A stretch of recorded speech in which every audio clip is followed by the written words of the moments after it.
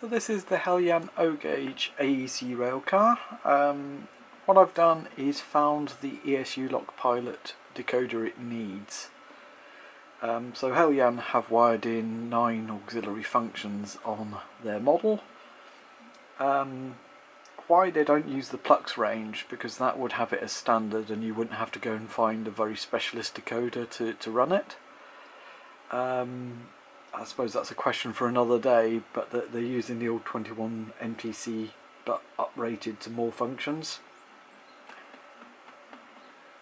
So we've got the lock pilot all set up.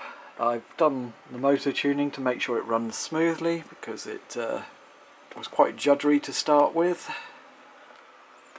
And I've also done all of the function mapping to get their functions to work correctly. So function 0 puts on the twin lower lights, and that switches with direction. Function 1 turns on the top light. Again, I've set that up for directional control. Function 2 turns on the red tail lights, and once again that is a directional feature. Function 3 I've reserved for shunting speed.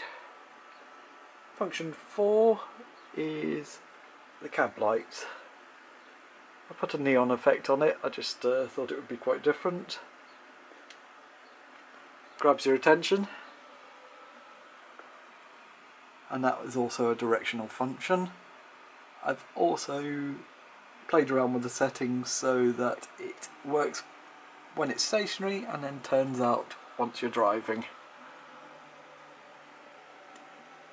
There's loads of settings on these decoders, but you need a programmer to set them up, which is the disadvantage. So if they've gone to Plux, you could do it with conventional programming rather than having to go out and buy a £150 programmer to do it.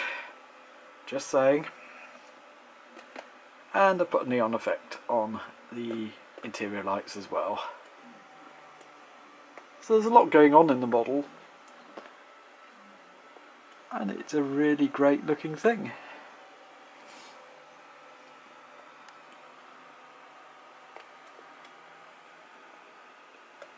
I'll show it running on a longer bit of track. I just got my little display piece at the moment just to talk about it. And we've got it all up at an excellent price as well on our website. So I've got the railcar on a longer bit of track, and we'll put the tub lights on.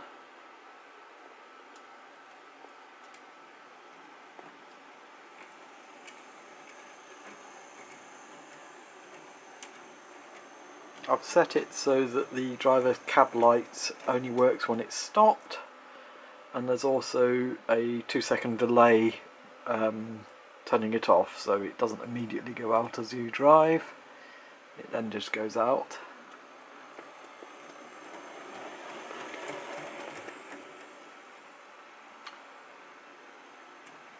I've left the acceleration fairly sensible, but I've put a couple of features in. So there is a half speed, a shunting speed on function 3.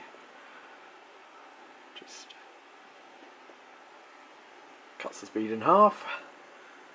And function 6, I have turned off the acceleration delays. So if you want it to, I think they call it direct drive, basically it drives straight off the throttle, then have function 6 operated. With function 6 off, it uses the acceleration delays, so it will have a bit more inertia